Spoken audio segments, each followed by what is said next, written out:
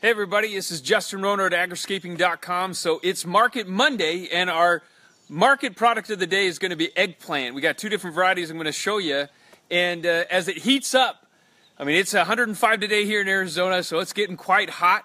And as the temperatures warm up, that's when plants like eggplant really start to thrive.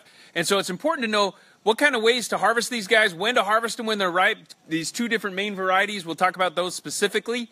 And we're curious about what kind of questions you have about eggplants. We've got some chefs and others that would love to be sharing with you guys some great recipes with eggplants, because a lot of people, they've heard about eggplant, people say they love it or they hate it, but what we really want to get into is to get you to that level of loving it. And the way to love it is to really find that recipe that really fits for you. So for me, it's like baba ganoush is one of my favorite things that I love to do with eggplant, especially more aged or mature eggplant.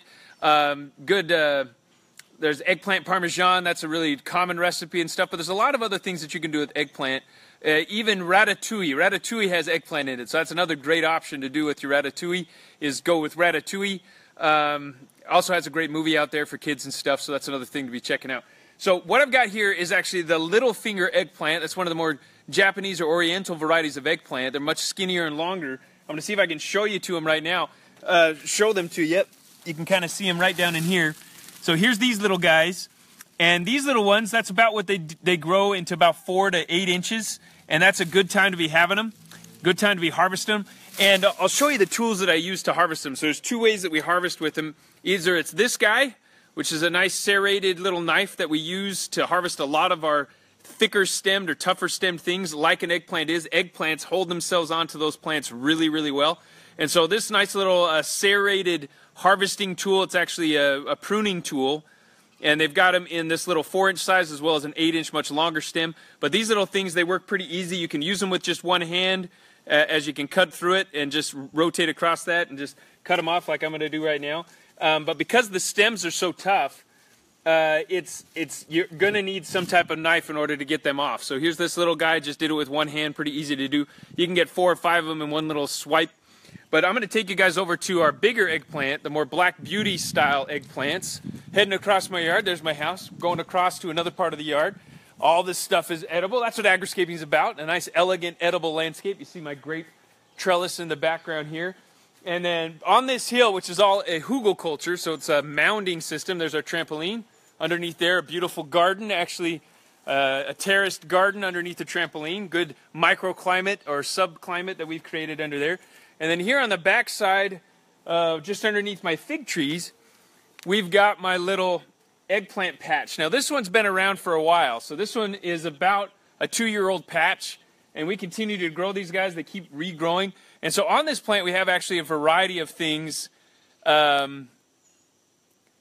What we've got a variety of ages, and so because of the ages of these different things, it's kind of good to see kind of where they're at. So when they start off, let me show you a little guy. We have every single age on this plant.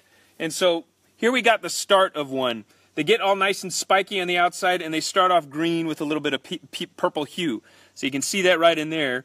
And then as they grow a little bit bigger, they start getting the purple to them as this one starts growing, and then they start getting much larger.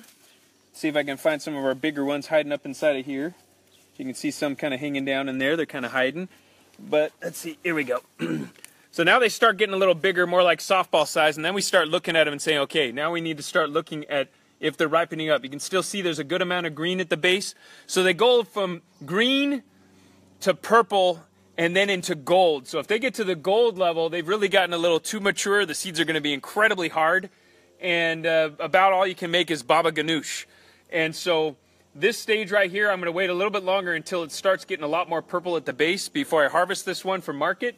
But they're already getting a good 1 pound to even up to 2 pound high sizes. Yeah, here's another nice big one. See the bottom of this one, the green, the speckled green is starting to go away. We only have a core green at the base there. And so this is about the size I like to harvest those guys.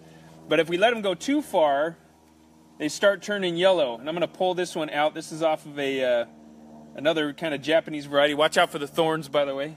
These guys can be pretty nasty. And the other tool that I like to use to clip these things off is just my favorite little garden shears. So these little guys, nice little bypass loppers, really good ones to then clip things off.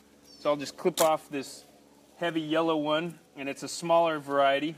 but you'll see this guy gets really golden. So when they get to that golden stage, this is when they start getting really seedy inside, and baba ganoush is about your only thing that you can do to really make something more palatable. If you soak them in salt water, that's another thing that gets the bitter off, because as they get more mature, they become a little more bitter in this case. So unlike the artichokes that have more heart when they mature, these guys get more bitter. And so, you know, what kind of person are you going to be as you get older? I don't know. Are you going to be a eggplant and you get bitter as you get older, or are you going to be more like the artichoke and you have more heart? So whatever it is for you, hopefully you find some peace in your garden and you become sweet with all the